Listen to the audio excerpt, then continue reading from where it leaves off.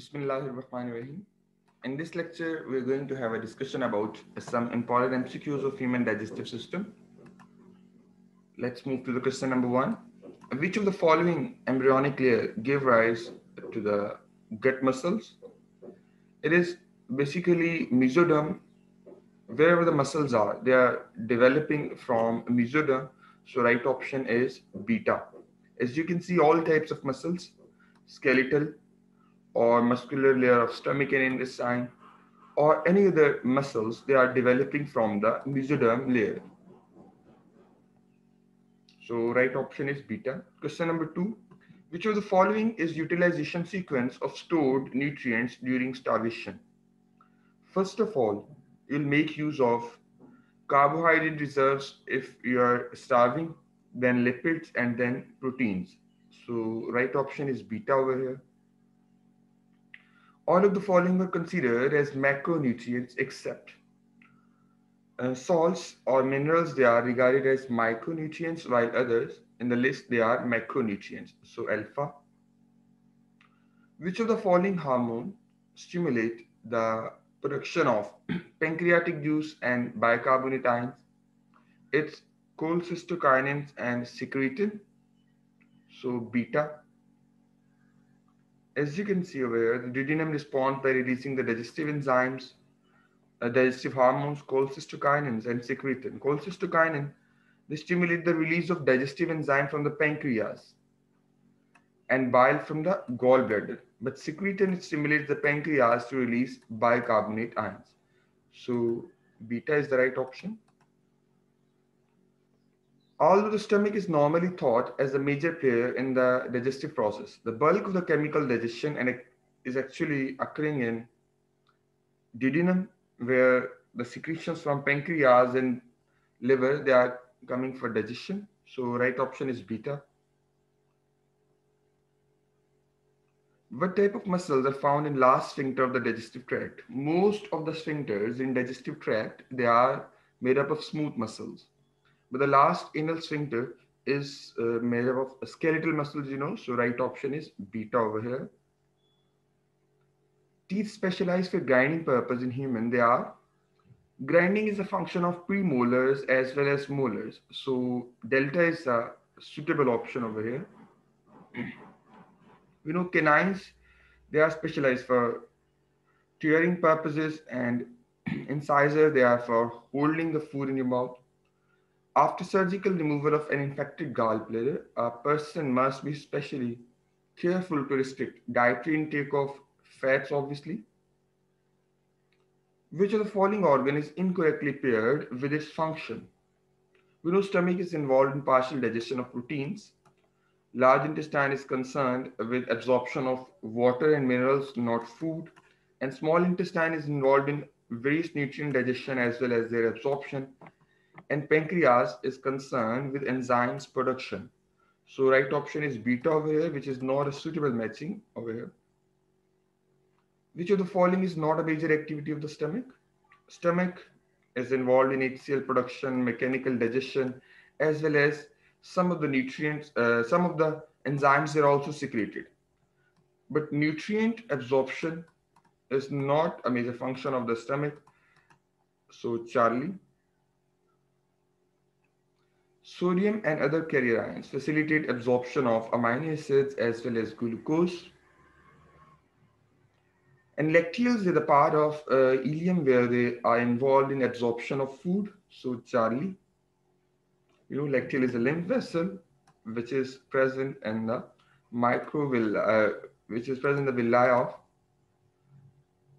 ileum portion. The small intestine is specialized for absorption because it has an extremely large surface area that allows extended exposure of food. And question number 14 is, all of the following will move in upward direction during swallowing process or deglutition, except, epiglottis, it is forced to move downward in more or less horizontal position while swallowing, while trachea, soft palate and tongue, they show their movement in upward direction.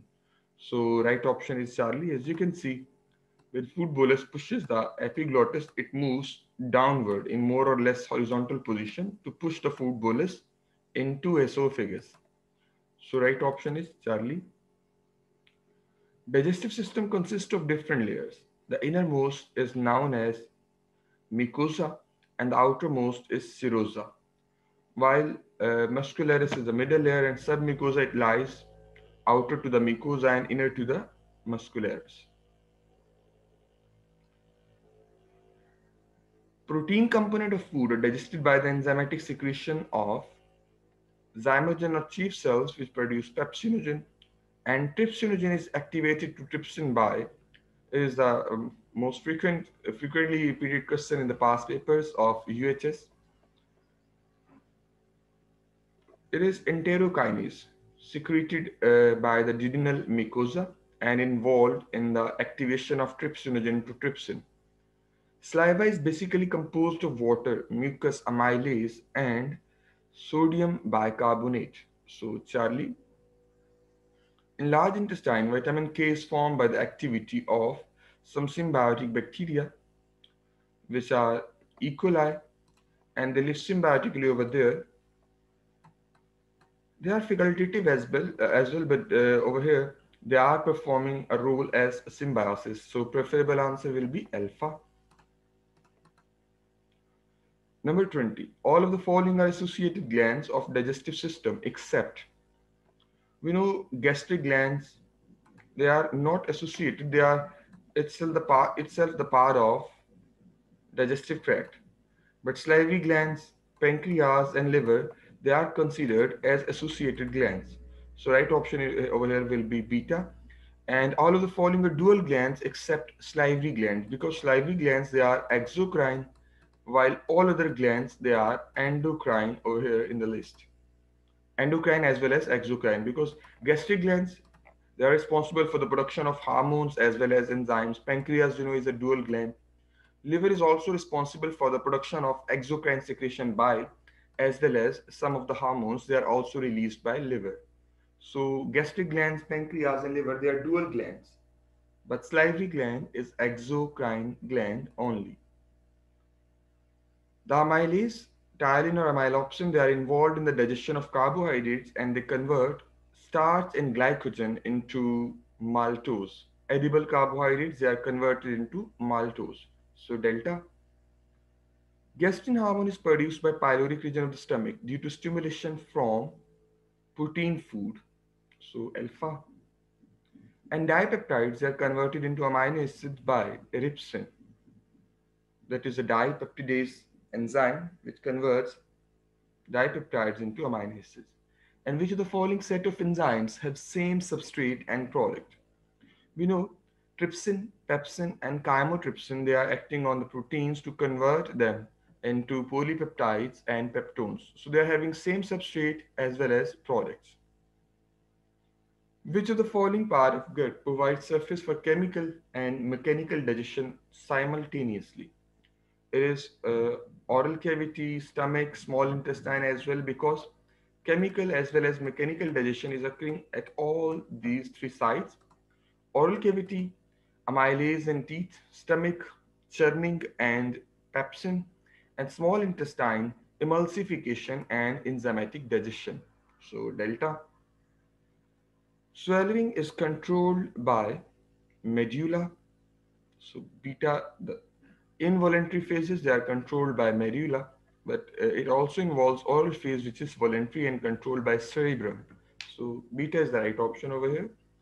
A specialized layer of muscles found only in stomach and responsible for churning movement of the stomach is oblique layer of muscles, which is not found in other parts of digestive tract. This layer is specific to the stomach only and is concerned with the churning or mixing process in stomach.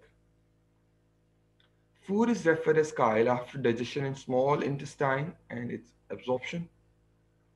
The term loss of appetite refers to the disease anorexia nervosa, which is more common in younger females. The first part of large intestine is cecum, and we know that it is having attached finger-like projection, which is known as appendix as well. So alpha is the right answer. That was all about discussion of MCQs related to the human digestive system. Next video will be about a respiratory system